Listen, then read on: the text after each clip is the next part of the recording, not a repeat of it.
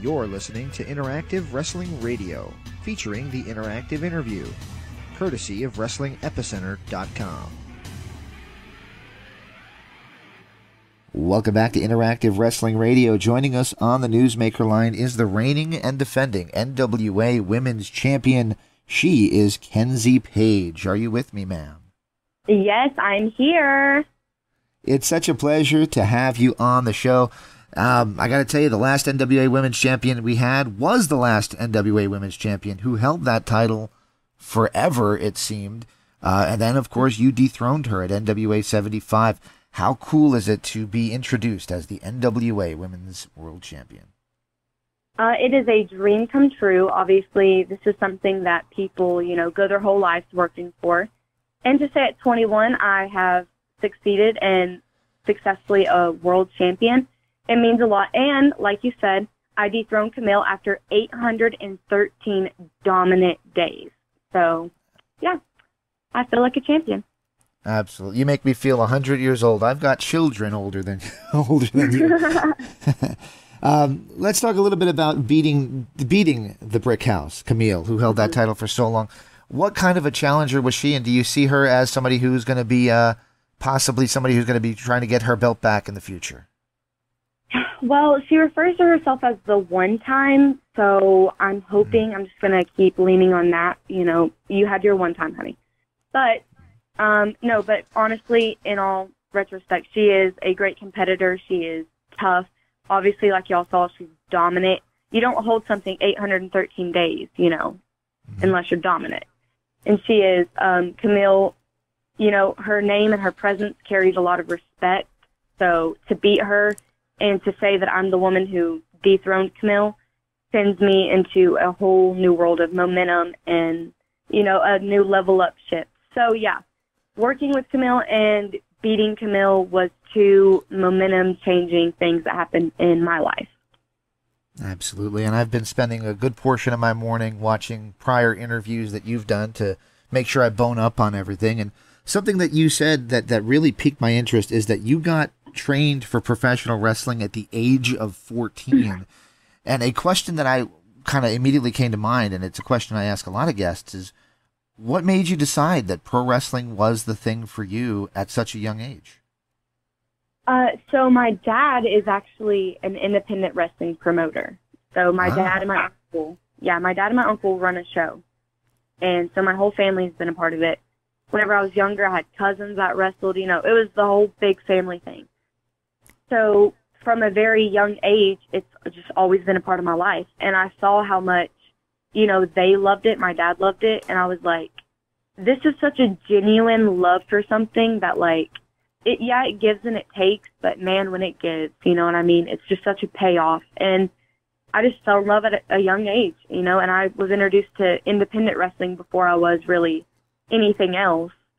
So I feel like everything just kind of fell into place for me. But yeah, I've loved it ever since I was little. So that's how I actually got trained at 14, because not many places will train a 14-year-old. So, right. I think there's laws against against that in some places, as a matter of fact. But that's amazing that you, going into probably junior high, maybe high school, and you're already training as a wrestler. That's amazing.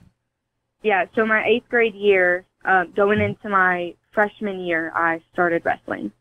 I remember some of my school would come to my shows. It was crazy, but yeah. You mentioned. Sorry, go ahead. No, I was saying, that's when I started when I was 14. That's amazing. You mentioned falling in love with indie wrestling and independent wrestling, and of course, independent wrestling now is arguably more popular than it's ever been. I grew up on the Northeast myself. It wasn't a weekend that went by that there wasn't a local indie show that you could go to up in New Jersey and New York. But indie wrestling now with GCW and a lot of other promotions, it's booming in a way that it's never boomed before. What's your thoughts on how indie wrestling and wrestling that's not just the big two promotions is doing so well? I mean, I love it. Every time I see GCW run a show, it's always successful. It's always fun. People are always having a good time. And it's like, what more could you ask for? These people are getting to do what they want to do, and they're entertaining people, and everyone's having a great time. That sounds like fun to me, you know what I mean? So the more they thrive, and it's like more independent wrestlers get seen. You know what I mean? And we don't have to. Not everyone has to make it to the big leagues to get seen and get recognized. If you're on GCW, that means something. So I love that. I love seeing that. And there's a lot of indie promotions like that. There's a lot of good promotions that's like, you can get coverage from being on the show. You can get seen from being on the show. And I think that helps wrestling as a whole. So it's very, like, heartwarming, and it makes me happy to see that. All right. Now, you are, of course, a big part of the NWA, the NWA Women's Champion, and that is run by Billy Corgan. Got a couple questions about Billy, if you don't mind. First, what is it like having a bona fide rock star as a boss? I think that when it comes to, like, him and his coworkers, me personally, I can only speak for myself.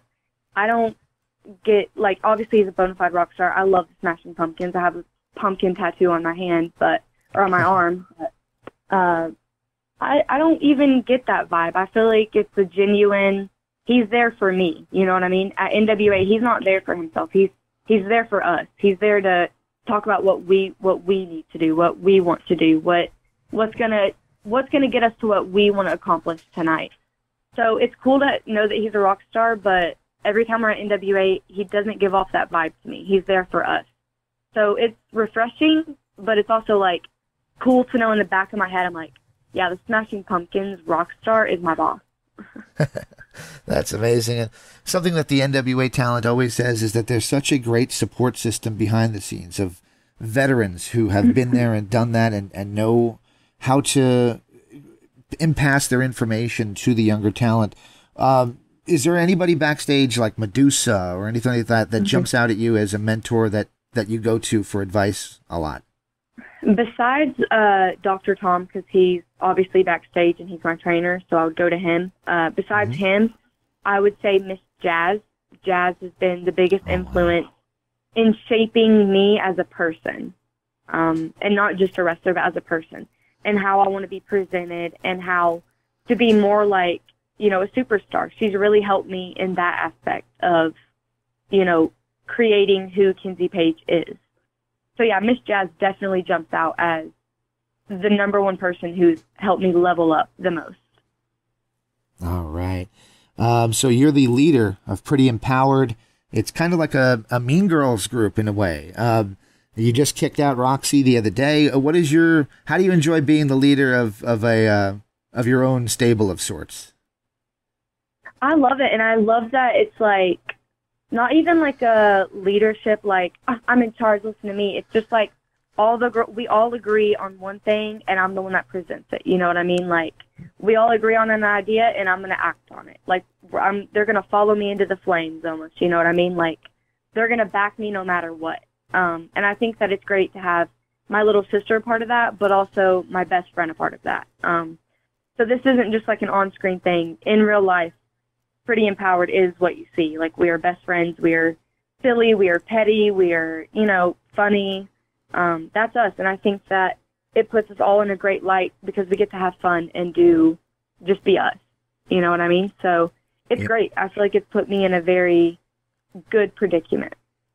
All right. It's been a couple years since the NWA did their Empowered event, which kind of comes to mind whenever I hear the name of the stable. Are you thinking that there might ever be another all-women's pay-per-view special from the NWA?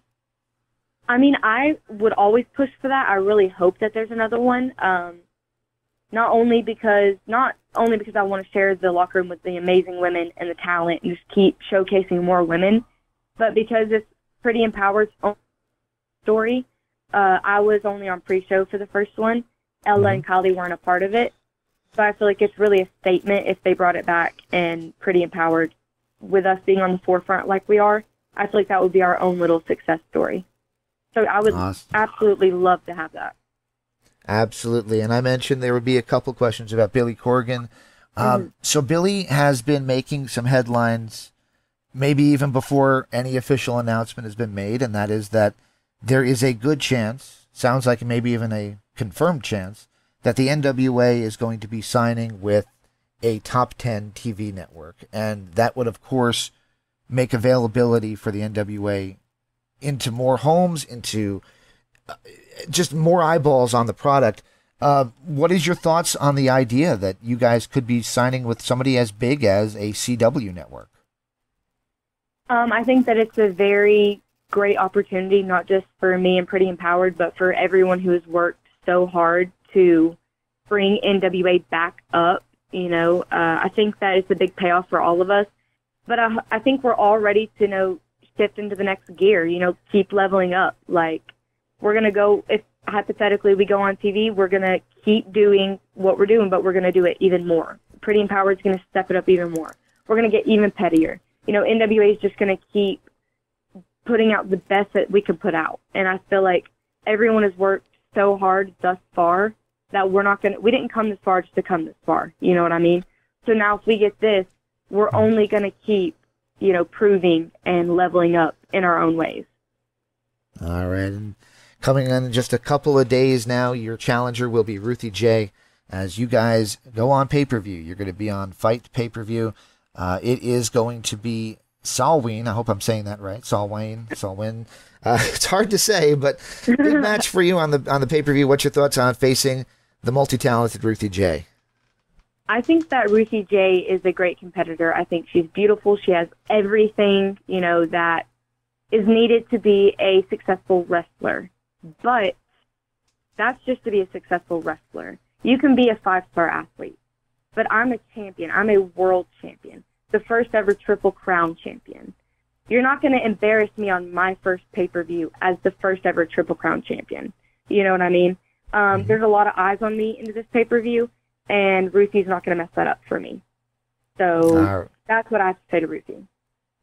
All right. Now, somebody who is so young and already has accomplished so much, is there any goals that you have in mind for yourself? Any future goals? I'm not going to give you the 5-year plan question, but any kind of goal that you have in mind of what you definitely want to accomplish in pro wrestling? I just want to keep Pretty Empowered on the forefront of a positive shift into the pretty era of NWA. That is my main goal right now. I want anyone who tunes into NWA to say that they're watching it for Pretty Empowered. You know what I mean? I feel like that's a big thing to say, in itself. And for us to be so young, I want us to stay on the forefront. So that's one of my main goals right now. Outside of wrestling in general, I want to continue to be mentally and physically healthy and happy.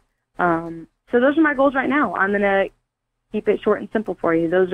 I want to keep Pretty Empowered on top. I want to keep Pretty Empowered as the face of NWA, and that's our goal.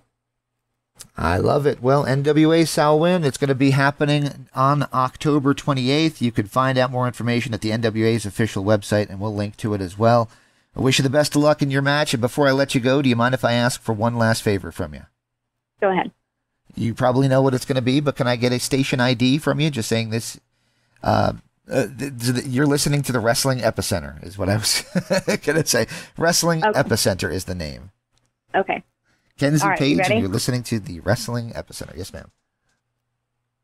My name's Kenzie Paige, the NWA World Women's Champion, and I'm listening to the Wrestling Epicenter. This is Interactive Wrestling Radio. Interactive Wrestling Radio. Interactive Wrestling Radio. Interactive Wrestling Radio. Interactive Wrestling Radio. Interactive Wrestling Radio. Interactive Wrestling Radio. Oh, Rush. Featuring the interactive interview. Interactive interview. Interactive interview. Interactive interview. Interactive interview. Interactive interview. Interactive interview. Oh, yeah. Formerly The Blaze. The Blaze. The Blaze. The Blaze. The Blaze. The Blaze. The Blaze. The Blaze. The Blaze. The Blaze. The Blaze rock. You're a maniac, so what you gonna do when a Blaze of Maniac runs wild on you? On WrestlingEpicenter.com. Wrestling Epicenter. Wrestling Epicenter. Wrestling Epicenter. Wrestling Epicenter. Wrestling Epicenter. The Wrestling Epicenter. Don't get off.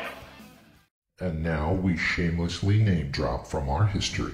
The Wrestling Epicenter would like to apologize for the following. All right, everybody. Viva la raza. Viva la raza. Hey, y'all. Hello, ladies. Hey guys, we had a lovely conversation. First lady, absolutely. Oh, look at me. She's so kooky.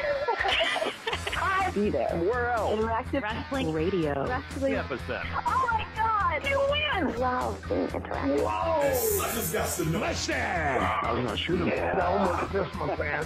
Breaking neck. I got 2 words for you. I've heard a lot about you guys. Excuse my language. You're gonna go to the shop. I see him now. We're into the many. No nerves. Oh, it's great. It's gonna be cool. Woo! What it's all about. The purest point of view. The living legend.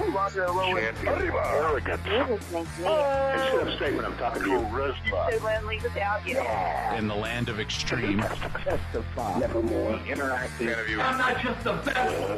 Interactive. Interview with a plastic. You earned the right. Nobody. You better keep listening. Thank you very much. Controversy creates cash. Professional wrestling. Made in the USA, baby. Memphis wrestling. The guy on fire. I'm not bad. We were sexy. What a show. One and only. Interactive Wrestling Radio. Wrestling epicenter. Interactive interview. We took care of the business. This isn't ballet. We are huge. You're where it's at. You gotta recognize who's the best. Make sure you tune in each and every week. I'll come out of your computer. Knock down your door and turn it on for you. Or else I'm going to kick your stinking teeth in. And that's the bottom line. Have a nice day. It's showtime! Don't forget to like and subscribe.